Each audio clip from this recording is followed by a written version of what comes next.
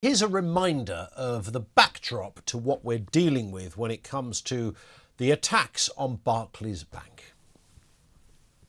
From the river to the sea! Palestine will be free! From the river to the sea! Palestine will be free!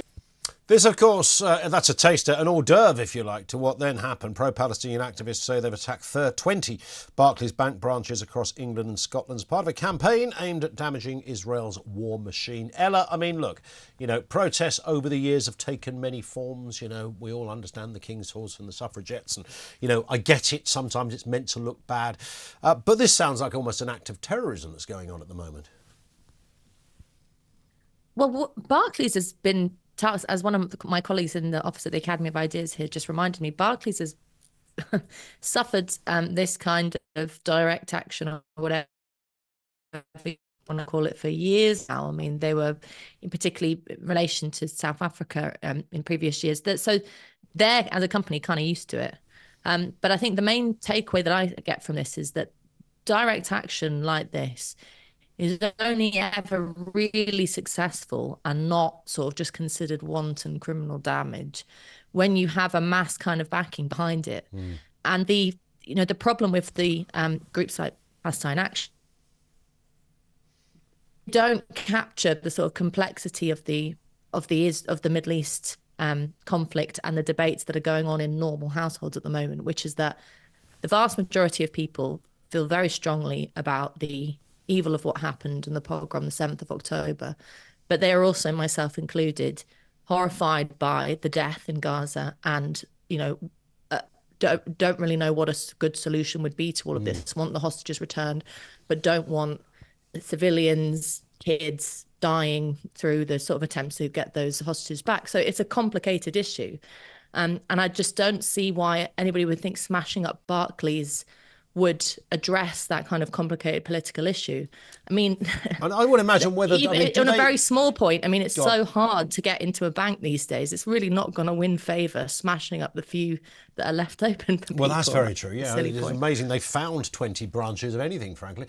But you know, one could sensibly argue if you leave, you know, fairly nefarious protests unchecked, and that was a central allegation against those around in those almost weekly protests, that they kind of got a free pass when there was a very real belief from many that an equivalent protest using inflammatory language and terminology and slogans and chants, etc., would never have been allowed. This was allowed, and that's almost legitimised where we're at now. I mean, we can argue forever that the truth of that, but that's certainly a feeling. But I guess with Barclays, you know, I've seen people say this about other banks. Is the accusation then that if you've got any kind of connection, if your bank has in any way financed something that might be Israeli, therefore you are up for a lashing? Yeah, well, I mean, the fundamental flaw at the heart of BDS for me has always been that, you know, it's not targeted. It's just anything Israeli, and actually increasingly anyone Israeli and anyone Jewish. We've seen on lots of these protests the words Zionist and Jewish being used interchangeably. I mean, the whole argument for lots of anti-Israel protesters has been there's a difference between Zionism and Jews, and that difference, that distinction has disappeared in lots of these marches, which is anti-Semitic, and we know that that's anti-Semitic. In relation to the kind of the boycott movement, I think that obviously Barclays has said, well, it's not that we're directly involved in funding ammunition, for example. It's a bit more complicated than that. But the idea that you are attacking Israel's war machine by busting through a window in a Barclays Bank in, I don't know, Birmingham, is ridiculous. And if you really do want to have a national discussion about what the UK's foreign policy should be or something like that, then it has to be a sort of relatively democratic mass movement, which to... Oh, and Ella's line has frozen on that moment. Are you back with us, Ella? You froze up for a second. Apologies, I'm obviously one of the most technically illiterate journalists out there. I don't think it's you. I think it's just some sort of Wi-Fi swine that but the main point I wanted to make was the government, these protests have been big.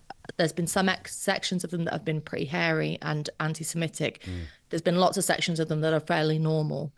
And instead of just policing them properly, having a clear stance on violence, criminal, sought to bring in new laws and clamp down on freedom of speech. And that has led to further outbursts. I mean, whose fault the Barclays thing is? Obviously Palestine Action. We need to be much clearer at using the law against criminal damage where it's necessary and supporting freedom and defending freedom of speech where it's necessary.